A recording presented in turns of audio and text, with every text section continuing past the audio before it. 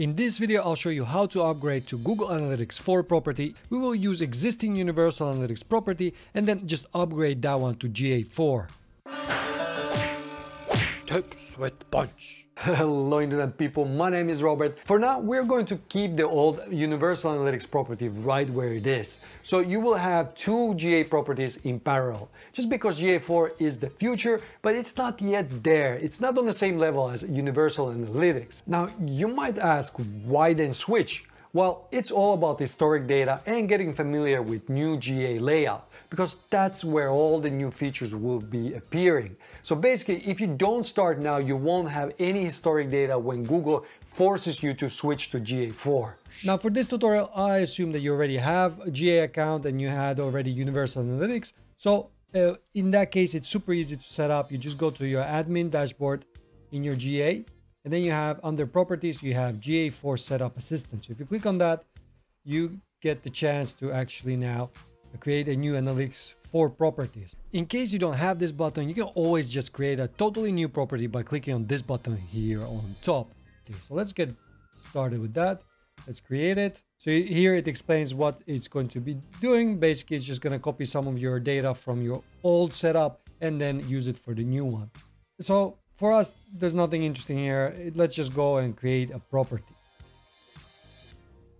All right, now it actually already created the property.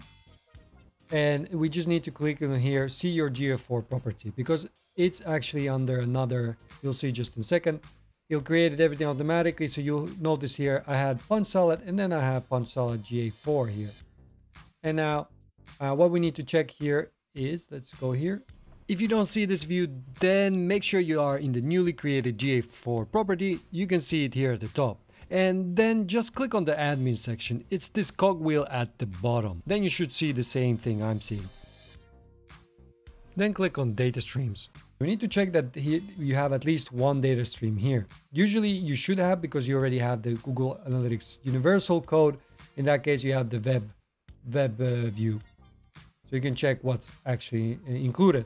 And you should keep the enhanced measurement on, just because then you have some basic measurements by default from GA4, which is a kind of unique feature what GA4 also provides. And this is where your measurement ID is. You may need it at some point, like if you are using Google Tag Manager, it might ask you there.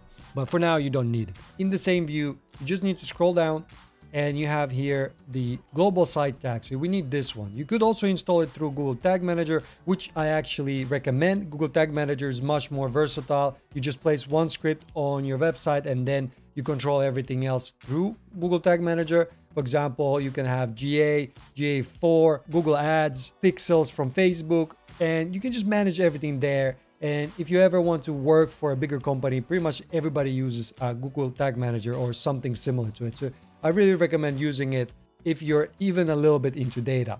If you want to learn how to install Google Tag Manager on your WordPress website, then check out the white YouTube card that should appear in your screen's top right corner right now.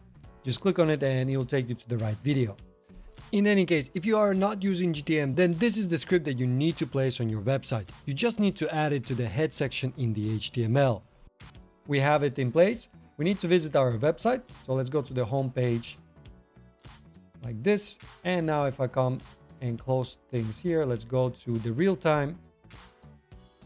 So the clock, click on the clock. And you come here and you should see some traffic on your site. Now, sometimes you have to wait a bit and refresh the page a couple times, maybe wait 5 minutes and then see. This should then appear. And now if I go from my home page to, for example, my blog, you'll see /blog, and here it should now give you another one. You can see here, there's a small delay between what actually happens on the site and when when it appears in GA4. So let's wait. Let's see what we have here. There you go. You have now the Punch Salad blog, which is where I'm at now. Now, GA4 works very differently than Universal Analytics. It's just a totally different data model. So you won't have the same reports than before, but to learn how GA4 differs, check out this video right here. And if you want to learn all the new features that GA4 has, check out this video right here. Whoosh!